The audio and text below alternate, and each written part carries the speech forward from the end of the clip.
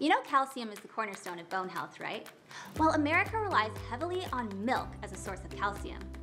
But how much calcium does milk actually contain? Just keep watching. Dairy products make up 37% of America's total calcium intake. And milk, that's whole milk, 2%, 1%, and skim, make up 19% of the total calcium intake by itself. Now, cow's milk is still by far and away the most popular type of milk. According to the United States Department of Agriculture, all cow's milk provides 300 milligrams of calcium per cup. As for 2%, 1%, and skim, it's all exactly the same. Yep, all cow's milk provides 300 milligrams of calcium per cup, although the fat, sugar, calorie, and carbohydrate values do differ between them. Now, what about other milk alternatives?